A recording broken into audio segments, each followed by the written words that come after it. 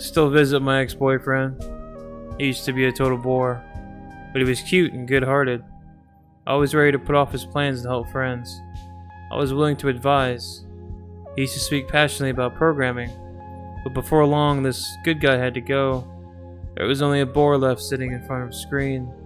He didn't finish his 4th university year, and soon he left his job in the office.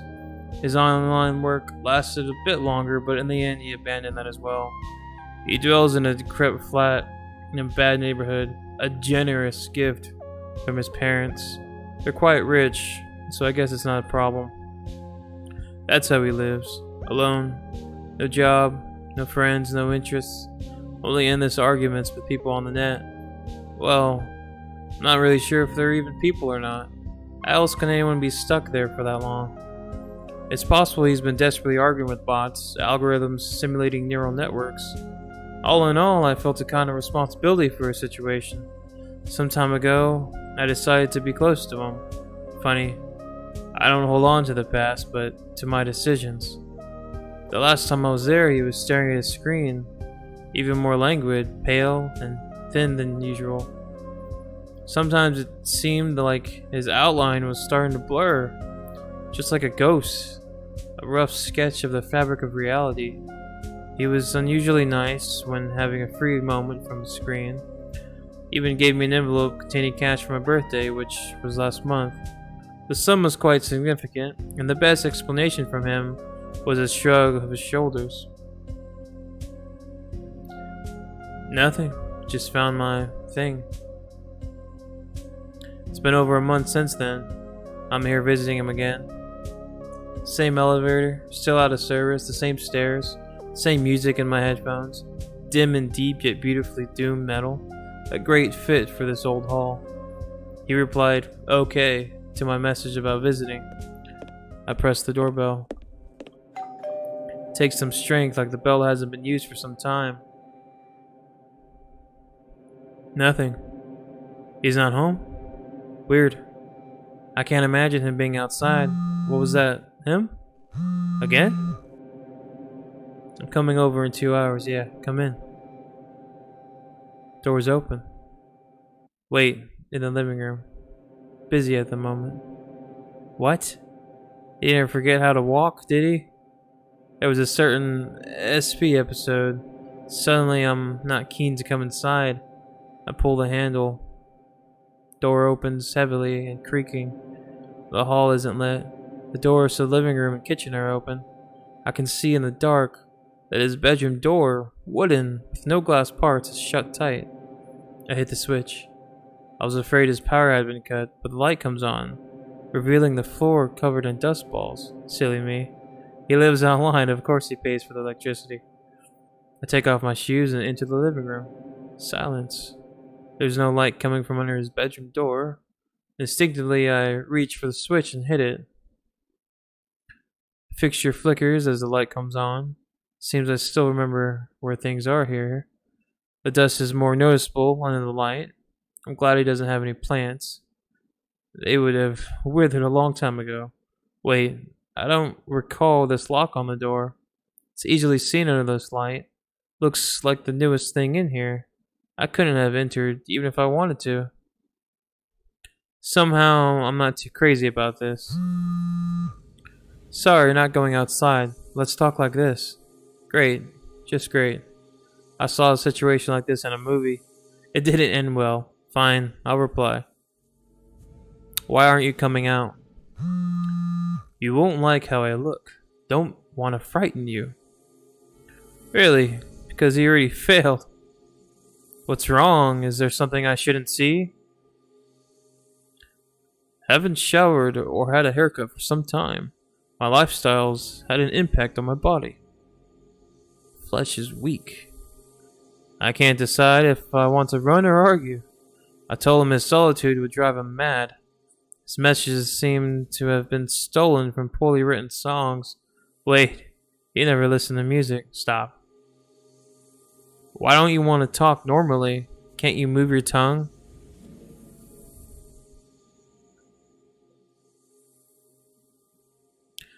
I'm glad you came. I left you a gift as thanks. The white envelope on the drawer. Please take it. There's a gift and a note. I take a look at the drawer on the wall. The envelope is here, and the only thing not covered in dust. Is it money again? I don't like this. Should I just go? No, I want to know what's going on. Maybe there's something else in his room, or no one at all.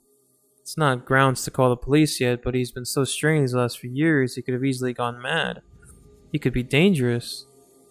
No, I can't leave. I can't abandon him like this. But I'll grab a knife, just in case. Try to coax him out of his room. Right. I quietly enter the kitchen, typing a message. He didn't answer my question. Why are you being like this? His reply comes as I pick up a knife. Even the kitchen looks abandoned. I haven't spoken to anyone for a long time. I feel uneasy. There's no going back now. I have the knife behind my back. Okay, let's do it this way. If you come out, I'll take the envelope. Deal, but take the envelope first. If you do, I'll come out. I don't want to take it. But when he comes out, he'll see the envelope is still there. I could hide it somewhere, but that's risky. Gosh, just take the stupid envelope. It's just cash, that's all. I put the envelope in my bag, holding the knife in my other hand. Not very convenient.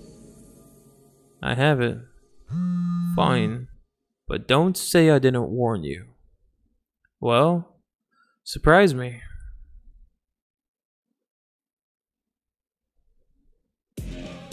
Oh, I step back. Knife falls out of my hands. I hear a mechanical voice. I told you wouldn't like it. I start to back away. He stands there in the doorway. The longer I look, the more blurred his outline is and the clearer his mouth and eyes are. I turn and run. As I leave the apartment, I glance back. I only see his mouth and a pair of eyes. I don't remember returning home. I must have immediately fallen asleep. That's how my body manages stress and dreams full of anxiety. I saw my eyes and mouth. Without a body, it was probably too much for me. Because I don't usually dream. It's been a day since I visited my ex. Or the thing in his apartment. What was it? A prank? Did someone put on a silly mask with a lightning trick? Was I hallucinating or... Damn, I don't know how to approach this. What do? I don't know how to carry on when such things happen. I want to hurl up in a cuddle. This is why I tend to act impulsively, just to avoid anxiety. Perhaps my future actions will be just as impulsive. I used to believe that this is better to know. In these situations, it's best to start with a conversation. What happened yesterday? Answer came immediately. I'm glad you texted me. Have you opened the envelope? What a douchebag. Don't change the subject. I don't know what to say. Think harder then. Okay, what happened to your body? Why is he taking so long? This is the side effect of the ascension. The hell are you talking about? What ascension? Where? I've been in a ton of arguments online. I met someone there. We started a mutually profitable partnership. I provide them with food, and in return, they help me transform and solve some issues. They will probably reach out to you soon. They enjoyed our chat. Well then, what do you mean? What the hell? I wanted to show you my gratitude.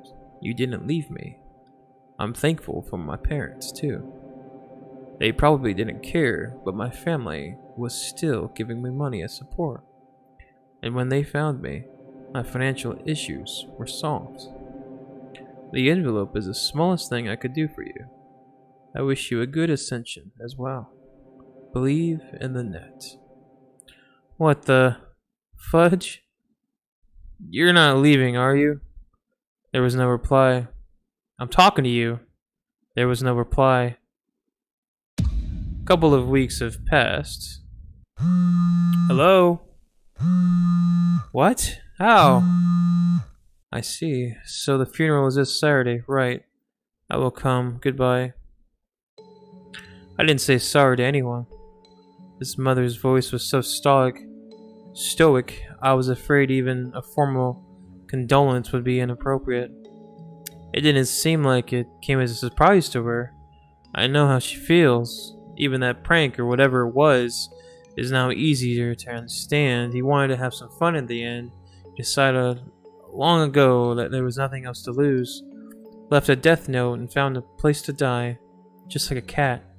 Of course, there's a chance he ran away, and the faded body found in the dump near his house was not him, but to him, suicide was his escape. He lost the ability to be around people, unless it's somehow related to that dull job he was referencing ever so vaguely. Perhaps I need to pay my respects and see what he put in the farewell envelope. In all honesty, I put it away because it was a reminder of that creepy scene. In my mind, the story with my ex is over. I can, with no heavy emotion troubling me, delve into the mystery. That sense of completion enables me to detach. Perhaps there'll even be some nostalgia. I take the envelope from a drawer. The glued paper is easy to open, as if it's been waiting for me. Some fresh 500-pound notes and a piece of white paper. Last time it was only money, and a considerably smaller sum at that. I turn the paper over. There's some text on the back. Believe in the net.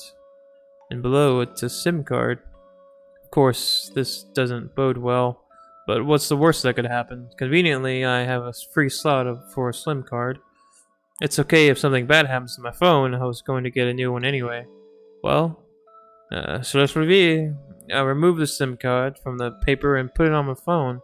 The provider is displayed as uFoodNet. Could be some sort of viral marketing. Was it them he worked for? I try #100 hashtag. Weird. Nothing bad so far. Whatever then. I put the phone and money away. I go to my PC to scroll through Twitter and find materials for work, well, mostly to check Twitter. Suddenly I receive an IM from my ex. Glad you opened the envelope with the SIM card. The process will be much quicker. What? That's not funny. The SIM card must have triggered his final prank. A message from a dead ex-boyfriend. A sick joke. This will make a great tweet, although I usually avoid writing about my personal life.